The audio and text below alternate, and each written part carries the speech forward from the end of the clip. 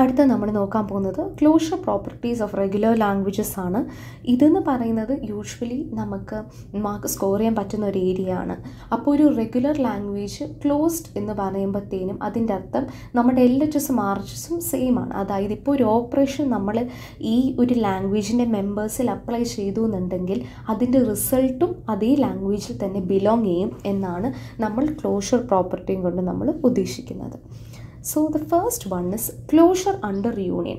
നമ്മൾ Lഉം M എന്ന് പറയുന്ന രണ്ട് languages if the R regular അതിൻ്റെ യൂണിയനും റെഗുലർ ആയിരിക്കും എന്നുള്ളത്. ഇപ്പോൾ ഇവിടെ നമുക്കൊരു എക്സാമ്പിൾ കാണാം. രണ്ട് എക്സ്പ്രഷൻസ് നമുക്കിവിടെ കാണാനായിട്ട് സാധിക്കും. A സ്റ്റാറും A സ്റ്റാറും. അപ്പം ഈ രണ്ടെണ്ണത്തിൻ്റെയും യൂണിയൻ എന്ന് പറയുന്നത് it will be A language and it can be written in terms of A regular expression. അപ്പം ഈ ഒരു സംഭവം നിങ്ങൾ example എഴുതുമ്പോഴത്തേനും make sure that you are explaining it correctly with help of an example.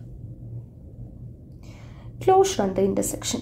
Let us take two languages L and M. If L and M, they are regular languages that can be represented as a regular expression. അങ്ങനെ ആണെന്നുണ്ടെങ്കിൽ അതിൻ്റെ ഇൻ്റർസെക്ഷനും can be represented. അതാണ് നമ്മൾ ഉദ്ദേശിക്കുന്നത്. It will be also regular. Again, we are taking two regular expressions. അതിൻ്റെ languages നമ്മൾ എഴുതുന്നുണ്ട്. അതിൻ്റെ ഇൻ്റർസെക്ഷൻ എന്ന് പറയുമ്പോൾ നിങ്ങൾക്ക് എടുത്ത് എഴുതാം. ഇൻ്റർസെക്ഷൻ എന്ന് പറയുമ്പോഴത്തേനും കോമൺ ആയിട്ട് നമ്മൾ കാണുന്നത് ഇവിടെ എന്ന് പറയുമ്പോൾ 1, 2, 3, 4 ലെങ്ത്തും ഇവിടെ 0, 4, 8 ലെങ്ത്തിലുള്ളതൊക്കെയാണ് കാണുന്നത്. സോ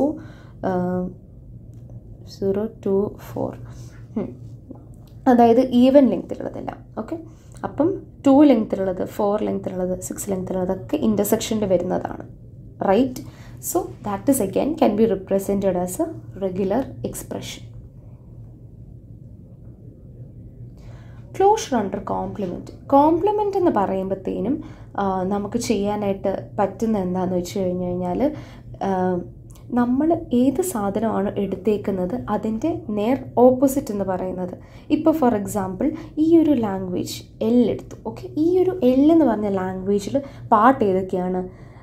എപ്സിലോൺ ഉണ്ട്, എ ഉണ്ട്, എ ഉണ്ട്. അപ്പം ഈ ഒരു ലാംഗ്വേജിൽ പാർട്ടല്ലാത്ത സ്ട്രിങ്സ് ഏതൊക്കെയാണ്? എ അല്ല, എ അല്ല. അതായത് ഇത് ഇവിടെ ഈവൻ നമ്പർ ആണെങ്കിൽ ഓഡ് നമ്പർ ഓഫ് ഈ ഓഡ് ലെങ്ത് ഉള്ള സ്ട്രിങ്സ് ഒന്നും ഇതിൻ്റെ ഭാഗമല്ല. So this is the compliment. So ഈ ഒരു കോംപ്ലിമെൻറ്റിനെയും നമുക്ക് റെഗുലർ എക്സ്പ്രഷനായിട്ട് റിപ്രസെൻറ്റ് ചെയ്യാനായിട്ട് പറ്റും. റൈറ്റ്. സോ അതുകൊണ്ടാണ് V R telling closed under complementation.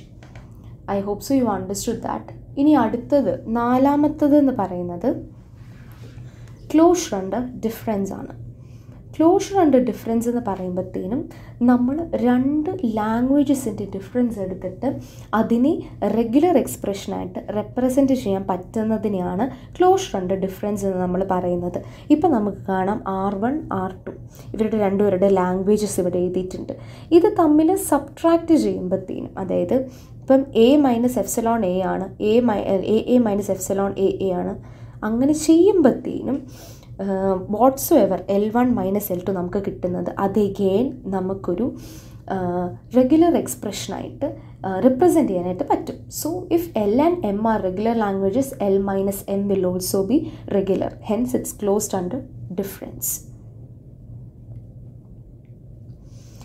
അടുത്തത് ക്ലോഷർ അണ്ടർ റിവേഴ്സ്. റിവേഴ്സ് എന്ന് പറയുമ്പോഴത്തേനും ഇപ്പം ഇത് 0, 1 എന്ന് പറയുമ്പോൾ ഇത് പൊസിഷൻ, ഇതിൻ്റെ പൊസിഷൻ 1 ആണ്, ഇതിൻ്റെ പൊസിഷൻ 2 ആണ്.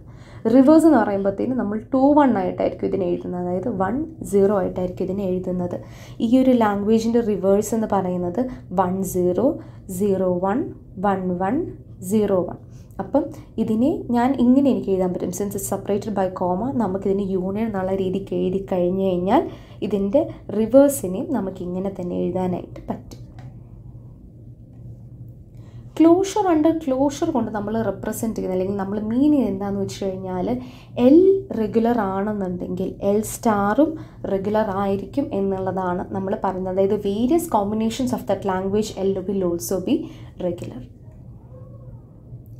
അടുത്ത നമ്മൾ നോക്കുന്നത് last but not the least closure under concatenation. Concatenation എന്ന് പറഞ്ഞാൽ നിങ്ങൾക്കറിയാം, രണ്ടെണ്ണത്തിനും കൂടി കൂട്ടിച്ചേർക്കുന്ന പരിപാടിയാണ് കൺകാറ്റനേഷൻ എന്ന് പറയുന്നത്. നമുക്ക് രണ്ട് റെഗുലർ എക്സ്പ്രഷൻസ് ഇവിടെയുണ്ട്, R1 ആൻഡ് R2.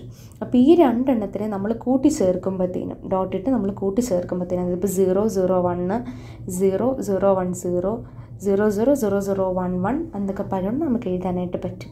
അതിനെ again we can represent it as A regular expression. അതായത് ഇതിനെ രണ്ടിടത്തിനും കൂടെ നമുക്ക് കൂട്ടിച്ചേർക്കാനായിട്ട് പറ്റില്ലേ, അതുപോലെ തന്നെ. So what we R obtaining after A concatenation is also regular. അതാണ് ക്ലോഷർ പ്രോപ്പർട്ടീസിനെ പറ്റി നമുക്ക് പറയാനായിട്ടുള്ളത്.